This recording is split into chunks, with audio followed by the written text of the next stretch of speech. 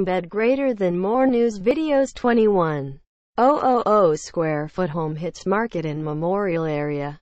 Embed greater than more news videos. Take a tour of this beautiful River Oaks home on 5 acres of lush land.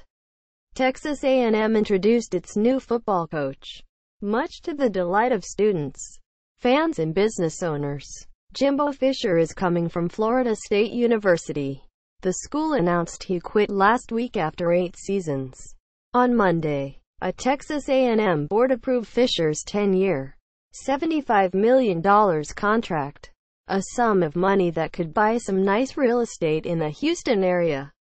According to har.com, the most expensive house in the area goes for $19.5 million. The next highest listings are for $19 million, $16.5 million, and $14.8 million. Check out those mansions below. If Fisher bought all 4, he'd still have $5 million left over.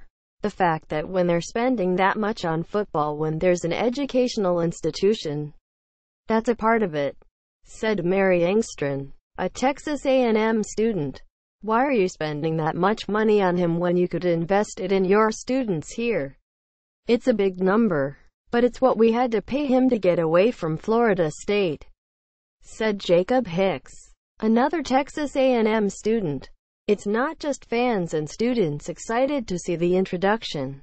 Nearby businesses are thrilled as well, with the football team barely having a winning record. Rough Draft Whiskey Bar general manager Kyle Meredith saw a drop in revenue. There's a lot of business that's done during those home games, and it wasn't as strong as it's been in the past.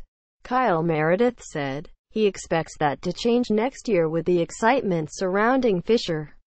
As a business owner, I'm extremely excited to see that crowds are going to be stronger, stay longer, spend more money, Meredith said. Monday wasn't all about the money.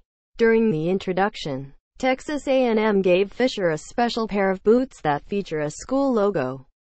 The athletic department said it heard Fisher likes boots and wanted to buy him a unique pair. We found out they are Lucchese boots from Aggieland Outfitters in College Station. The store said it sells the boots for $459.